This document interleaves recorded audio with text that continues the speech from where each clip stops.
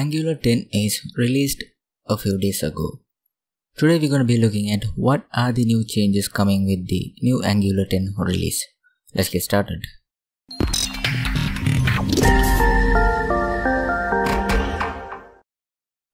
Before we begin, if you are not subscribed to the Octacademy channel, please consider subscribing and don't forget to hit the bell icon. Angular team has released their new version Angular 10 on 25th of June 2020. This Angular 10 version was released within 4 months of period of Angular 9 release. So this is a small and quick major update that we got from Angular team compared to other Angular version releases like Angular 6, 7 and 8. So this is a major release that spans the entire platform, including the Angular framework, Angular material and the Angular CLI. First let's update the Angular CLI, then we'll see what are the noticeable changes that we got from Angular 10. Alright, open the command prompt or the terminal. To update the Angular CLI, run the same command that we used to Angular CLI install on our computer. So npm install -g @angular/CLI. If you are on a Mac, don't forget to add the sudo beginning of this command. Alright, run this command. Perfect. Angular CLI is updated. Let's check the version of the Angular. We can check that using the command ng version. As you can see here, Angular CLI version updated to the version 9 to 10.0.3. The first major update that we can see in Angular is that optional strict mod.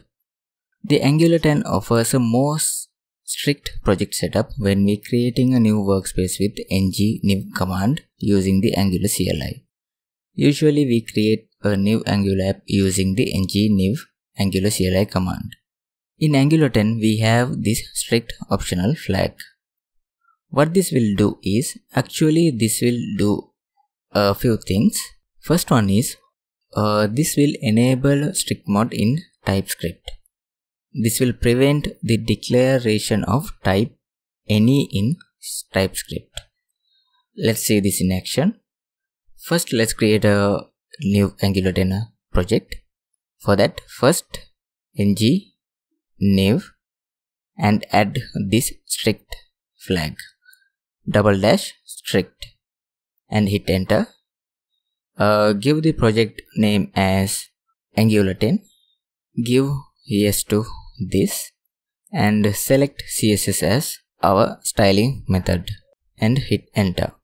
Once this new Angular project setup completed, open the Angular 10 new project folder inside the Visual Studio Code. If you see this carefully, in the file structure we can see three major things in here. This new file tsconfig.base.json file and this .browsers_list_src file, and we can see another package.json file located inside the app folder. Addition to this main package.json file. We'll come to this in a moment. First let's look at the type any restriction in TypeScript. First let's run the app inside the integrated terminal, ng serve, and hit the enter. After this compiled, go to this URL. In default Angular 10 landing page, we cannot see any new changes. Next go to the app component ts file and create a variable foo and give the variable type as any. Save this.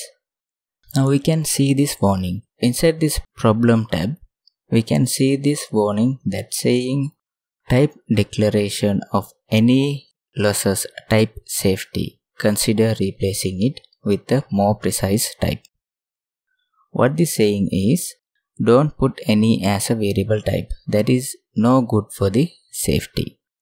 If we change this any to object, the warning is disappeared. This is a good practice, right?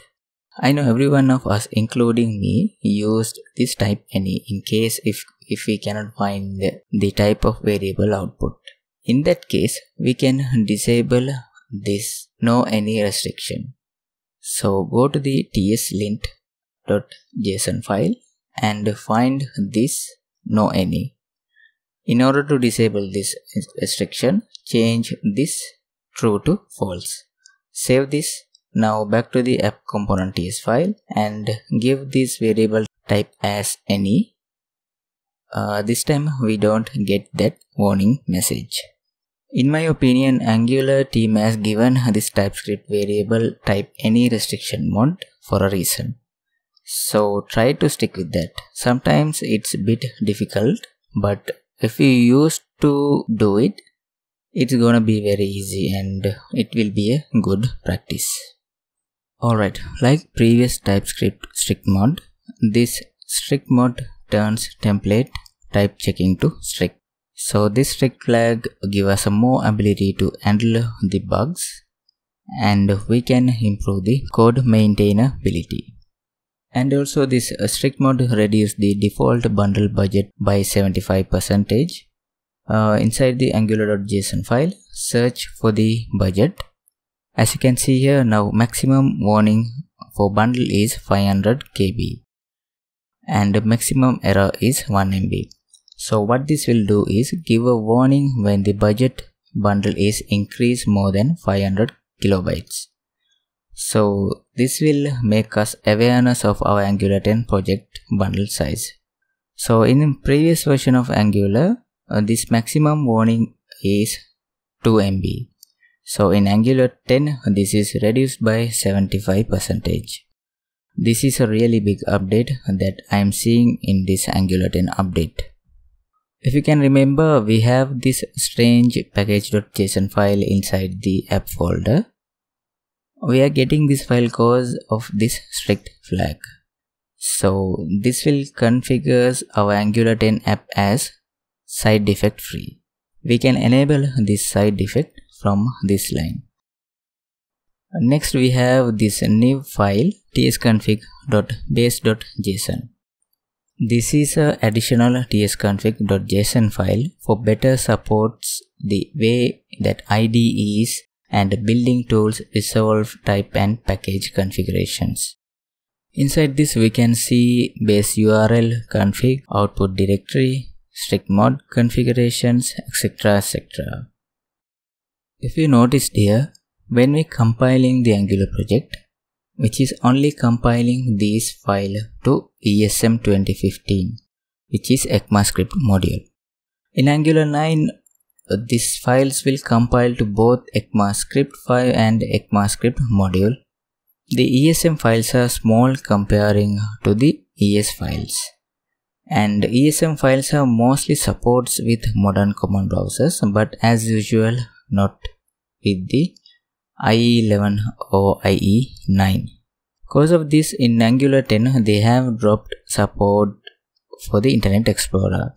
In my opinion, this is a huge step for Angular. With the ECMAScript module files, we can speed up our Angular applications. This is 2020, right? I don't think most of people nowadays don't use the Internet Explorer browser anymore. Still, if we want to support our app to Internet Explorer browser, we can configure that with this new default browser configuration file. The next major update that we can see is these ecosystem updates. As usual, they have updated the TypeScript version to TypeScript 3.9. TSLIB has been updated to version 2.0. And also TSLINT has been updated to version 6. Now let's do a production build. Inside the integrated terminal, ng build --prod and hit the enter. After this completed, we can see this dist folder. Inside that, if you noticed, we can see less files than the previous Angular 9 production app files. Now we are getting the ECMAScript 2015 module files only, not the ECMAScript files. So this is reducing our final production app size 75% less than the previous Angular versions. The last but not least, with the Angular 10 major release, Angular Material has released the new date ranged picker. I love this, cause most of the Angular developers definitely using the Angular Material library in their big projects. In every Angular apps, we have to generate reports. For that we need date range pickers. In my opinion, I had a very bad time with the Angular Material cause of this date range picker. When I saw this update, I was like very happy. To use the new date range picker, you can use the mat-date-range-input and mat-date-range-picker components. With this new Angular Material date range picker, we can select dates range between two time periods.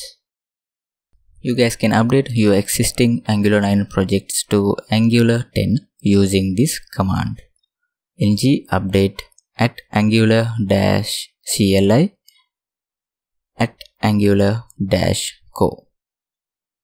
So these are the major noticeable changes in Angular 10. This is not a big update, but in Angular 10 they have did a very good job on bundle size and the debugging side with this new strict mod. This is it guys, this is the end of this Angular 10 new update video. Hope you guys enjoyed this video. If you guys enjoyed it, please hit the like button and leave a comment what you thinking about the new Angular 10 version. And also, if anyone not subscribed to the Octacademy, please subscribe and don't forget to hit the bell icon. We'll meet with another awesome video like this. Until then, learn smart, not hard.